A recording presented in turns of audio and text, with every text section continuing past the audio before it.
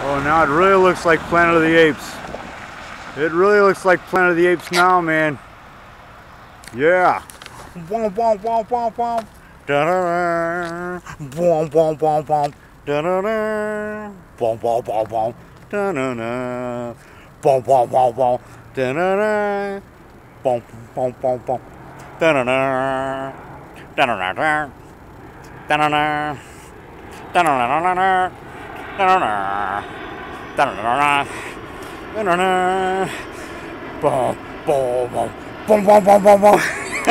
Planet of the Apes, original, with Charlton Heston in his greatest role ever. And he should have won an Oscar and Academy Award for that, man, because that's the best movie of '68. The best Planet of the Apes movies of all time. This new one, forget it. That's not Planet of the Apes. That's a totally different story. It has nothing to do with the original story. Where real people were made up as apes. That's more realistic than that digital stuff. Digital, smigital, CGI, I don't give a hoot about it. The people made up as apes in that blockbuster from 1968, that was not a B movie. That was not cheesy. That was realistic. And that's more realistic than the stinking CGI crud. Amen, brother. And I'll be not sorry I said that tomorrow morning. And I'll have a toast to Java with something strong and maybe a shot of whiskey in there. Yeah, I'm going to party tonight on what I said. I feel good about what I said, brother, even if it offends. Good, good, good. If CGI is wrecking movies today, they think, oh, how much did you spend on CGI on the budget? So what? Who gives a flying F? You know, the main thing is, was it a good story? Was it entertaining? Do you have real actors doing real lines, real people? Come on. Amen, brother. It's better than stupid CGI fake images in front of the screen. They worked their butt off making up all those guys as apes in '68, and it was great makeup.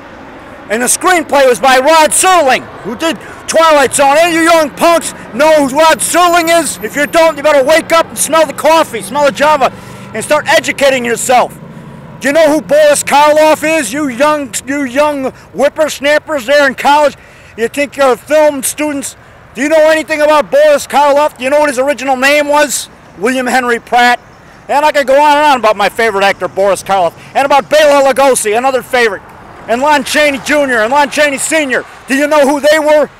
Don't forget, these were the great actors of our past.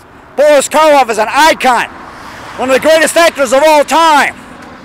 And Charlton Heston was the best tailor in Planet of the Apes. That's right, that was his best acting ever.